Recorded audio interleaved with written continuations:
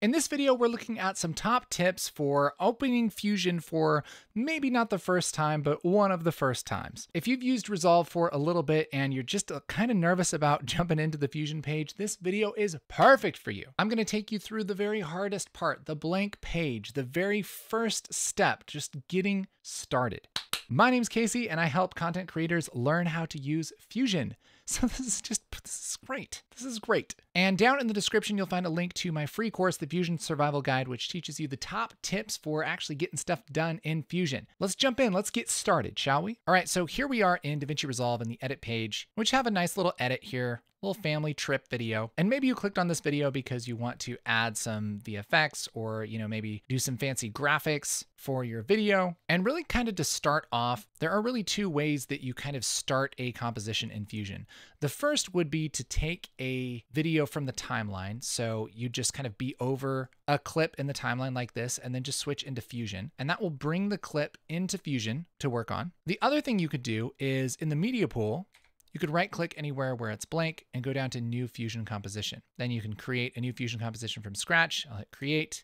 And then you can just double click on that and that will open here in the Fusion page as kind of a blank comp. Now, what's the difference? Why would you use one versus the other? Generally, if you're doing some kind of visual effect or you're tracking something to a shot, you're kind of using a video that you already have. Generally, you'll take that from the timeline and the edit page and bring that clip into Fusion. If you're making something from scratch like motion graphics, or you're creating some art or something like that, some kind of design, you might want to start just kind of with a blank canvas. And that's when you would just make a new Fusion composition. The cool thing about having a Fusion composition here, I'll just make something real quick so we can see what's happening, and then I'll explain what the heck I did here in a minute. But let's say this Fusion composition, it makes a red background, okay? You can take this Fusion composition here in the media pool and you can drag this down to the timeline and you can use it as kind of its own source clip, right? And so this is great if you have something like a graphic that you want to reuse in various different videos or multiple places in your video. That's kind of what that's for. Versus if I want to add just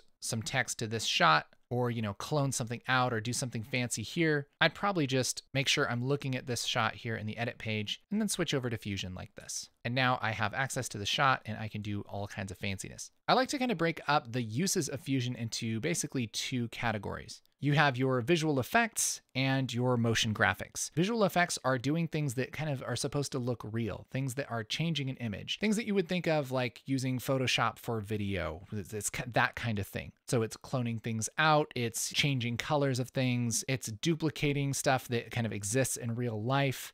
It's adding fire and explosions and kind of putting things into the real world, I guess you would say. Whereas motion graphics is more like graphic design, it's animations, it's doing 3D stuff, it's having words swoop onto the screen and, change around and that kind of thing. So let's dive into the first kind, which would just be visual effect, just by clicking the Fusion page here and opening up this clip in Fusion. If you're just getting started in Fusion, you probably look at this and go, wow, I don't even understand this interface. What's this box about? And how is that different from this viewer? And what are all these tools? And what is that? Why is that? Why are there little boxes down here? This looks like the most complicated thing I've ever seen. Well, let's walk through this interface for a minute. The first thing you'll probably notice is the viewer. And so up here on the right, we have our video so we can see what's going on. And by default, this is going to be what your end image looks like. So after you're done with everything in Fusion, that's what kind of shows up here. On the left, we have another viewer. And this viewer is a lot like the viewer in the edit page where you can kind of double click on a source clip and kind of preview it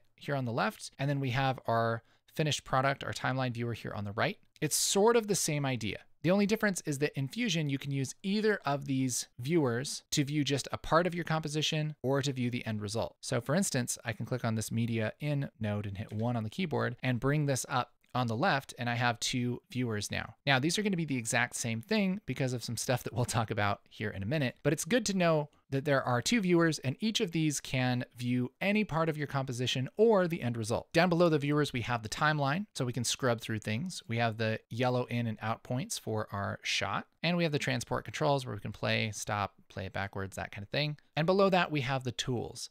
Now, these tools are a little bit different than the tools that you would see in the edit page where you click on a tool and kind of switches the selection mode. These tools actually add a node down to the node graph. So these are kind of quick ways to just grab nodes that you need. Now, what the heck is a node? What is that? Well, you can think of nodes like a flowchart. What we're going to do is adjust this image, and we're going to do that with a series of steps. And we're going to have kind of a little graph of the series of steps that we're taking down here in the nodes. And by default, we have two nodes that we start out with when we open up a clip from the timeline. We have our media in and our media out. And to kind of simplify this, you can think of each of these little boxes, which are called nodes. Each one of these boxes is a node. You can think of each node as having essentially one job. So every time that you need to do a new step in messing with your image or creating something, you need a new node. So this really simple two-step graph here has media in, which has one job, and its job is to grab a piece of media from the timeline. That's this image. And then it connects to our media out node. Our media out node has one job, and that's to put the image back into the timeline. So all of the fanciness that we're going to do is going to happen in between these nodes, and it's going to be connected with these little lines. So we're making a flowchart of what's happening to the image. So for instance, if we wanted to color correct this, we could grab this node, which is a color corrector, and grab this and drag this in between the nodes. And I'll just drop this on this little line when it turns blue, like this. And I like to grab this and kind of shake it around and make sure that these connections are actually being connected. And now if I select this node, I can go over to the inspector here, which just shows the controls for whatever I have selected. And I can do some color correction. Of course, this is probably the best color correction you've ever seen, and I know you're jealous. We're really just building a little flowchart of what we want to do here. We're taking the image from the timeline as is, then we're doing some color correction to it, and then we're putting it back on the timeline. So that happens if we go back to the edit page like this. Ooh, we see our color corrected image here on the timeline. Now, this has changed a little bit because of my color management settings, but you get the idea. Anything that we do in Fusion for a clip here in the timeline, we don't have to render out and we don't have to convert or anything like that. It's just already happening to that clip in the timeline. Let's make this a little bit less extreme. Maybe we'll add a little bit of contrast. And if we switch over to the edit page, we have that contrast being added here to the timeline. Now, like I said, I have my color management stuff happening. So I'll switch over to color and I'll just turn off my color management nodes here just so we can see it without being confused. So here in Fusion, I have this and maybe I'll turn it really green. And then in the edit page, it's going to look exactly the same because that's the finished product that's being pumped out of Fusion and back into the timeline. And this is where we can start to see the point of these two viewers, right? Because here on the left, what we've done is we've loaded media in. So we're looking at kind of the result of this first node here in the left viewer. And then this last node is here in the right viewer. I know that because we can see the title here above the viewer. We also have these little indicators here, these little dots. You might have 2 dots on your system. I have 3 because I have an external monitor. But whatever dot is white, that's where this node is loaded. And so I can also load this node into the left viewer by selecting it and hitting 1 on the keyboard. I can also just take a node and just drag it into the viewer like this to preview it. And so now we can see kind of the before and the after of our image. And that's really the main thing in Fusion is that you have a lot of different tools, a lot of things that you can do to an image, but it's all based on hooking things up with this little flowchart, which we call the node flow. And what's really neat is you can look at this chart and you can easily tell what's happening to an image without even having to see the image. I can close this up and say, okay, we're grabbing some media from the timeline, then we're color correcting it. And I can see just by looking at this that it has a really big green push, and then we're bringing it back to the timeline. So I would assume that whatever clip we're on is going to look really green. So I can switch over to edit and in fact, it's really green, right? And then you pretty much just plug the nodes in whatever order you want. So maybe I want to color correct this green and then I want to scale it up. I could take this node, which is a transform node, put that in between like this. I'll select this transform and here under size, let's put 2 for size.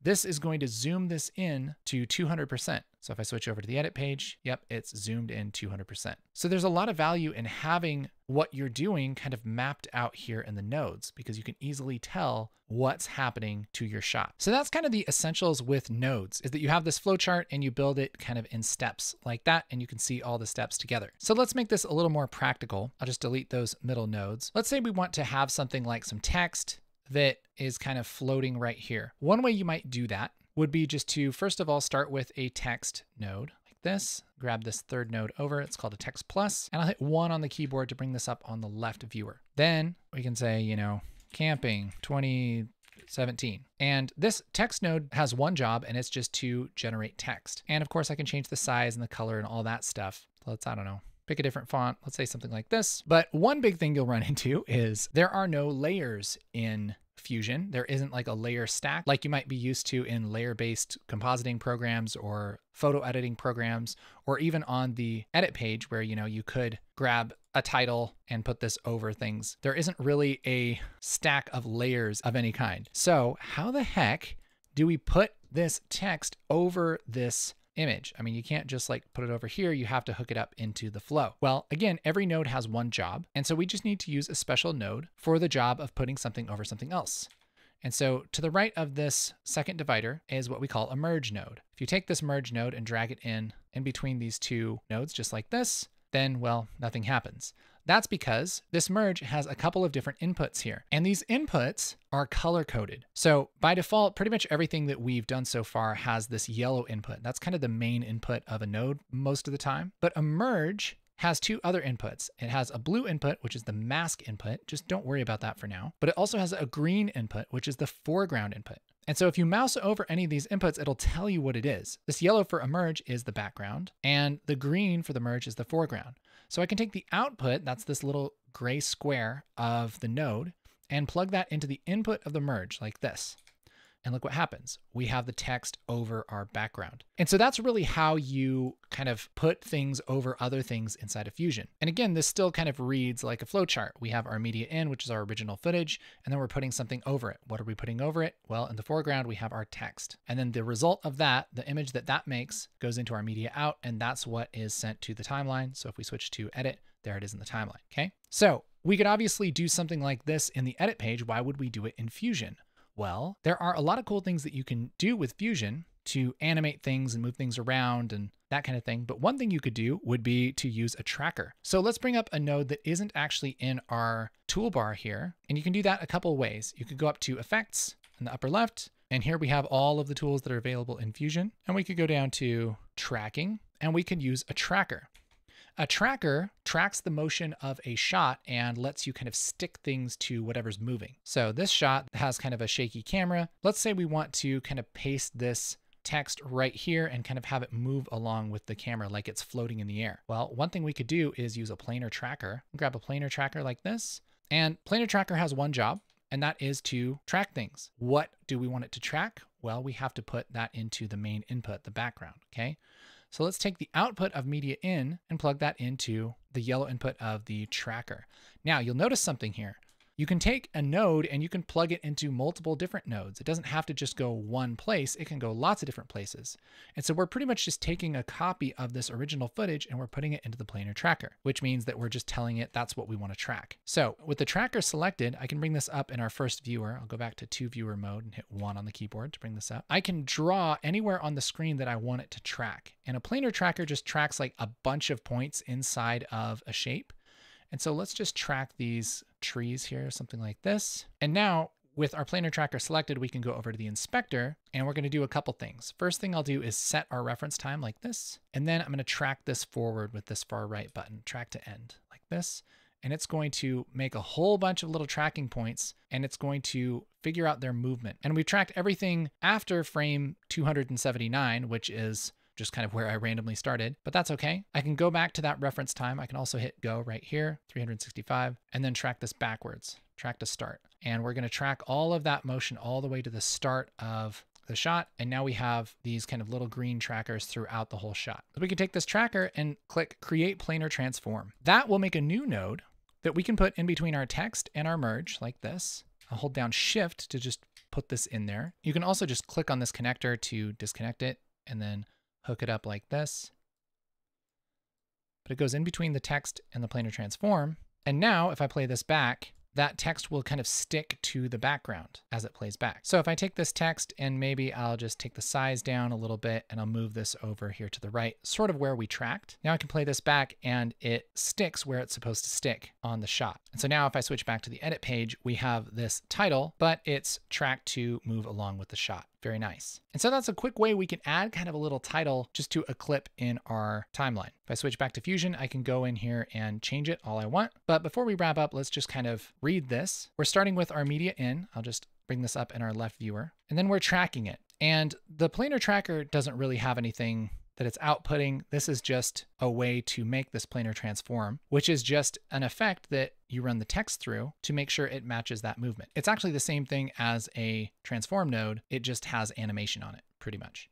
So we're taking our original footage and we're putting something over it. What are we putting over it? Well, we're putting over this text and we're running it through a transform that's going to move it in the same way that our background moves. And so we put those together and it looks like this is stuck to the background. Then we're putting it back into the timeline. And now we have our tracked shot. So yeah, if you're just getting into Fusion, I think this is enough to get dangerous. I would start out just by opening up a shot in Fusion, maybe putting a blur on it, something like that. So you just kind of get used to how these nodes work and that you have to select a node and adjust its properties for it to actually do anything, and then kind of experience that, hey, it puts it right back into the timeline like that. And from there, just try out some various nodes and try and hook them up and see how things work. And if you're feeling really adventurous, you can put some text over it with a merge node and stylize that text and maybe even track it to the background with the way that we use that tracker. And if you are just getting into Fusion, I would really recommend checking out the Fusion Survival Guide. This is a absolutely free course